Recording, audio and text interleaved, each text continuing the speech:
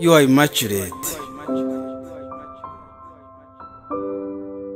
The entire group says you are immaculate. There has been no change to date. Whatever you say is precise and accurate. Your reactions are wise and immediate. That's why you are said to be articulate.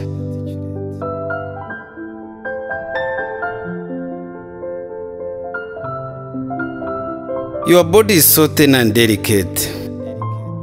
You move like an angel to the heaven's gate, just like a flower ready to pollinate.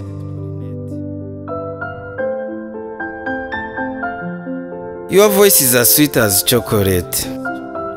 It is too melodious and vocal to imitate. This is the place from where it does resonate. With you I cease to be heartless and desperate.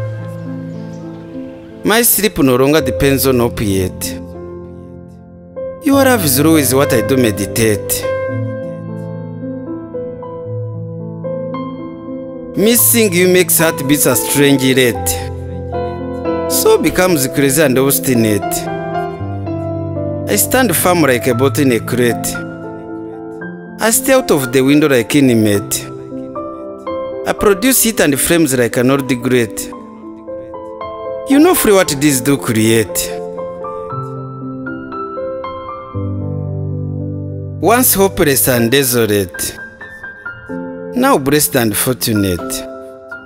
These feelings so deep and passionate. Our love story is too hard to narrate. We are rooted together, the same fate. For you, no part of my body is private. Until I make you a permanent bedmate.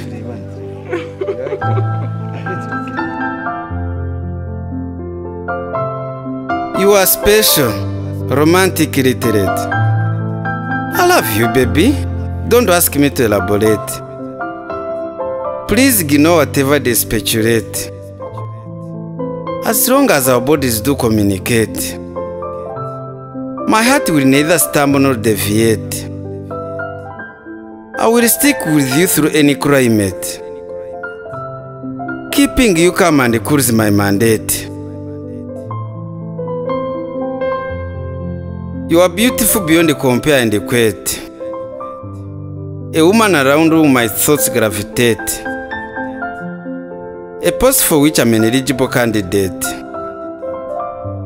An ocean I do always enjoy to navigate. Without you, blood doesn't saturate, because heart sinks and fails to operate.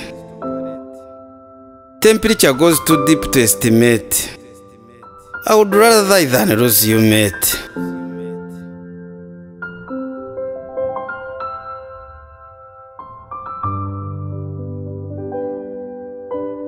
This is Mr. Ryhmer. Thank you.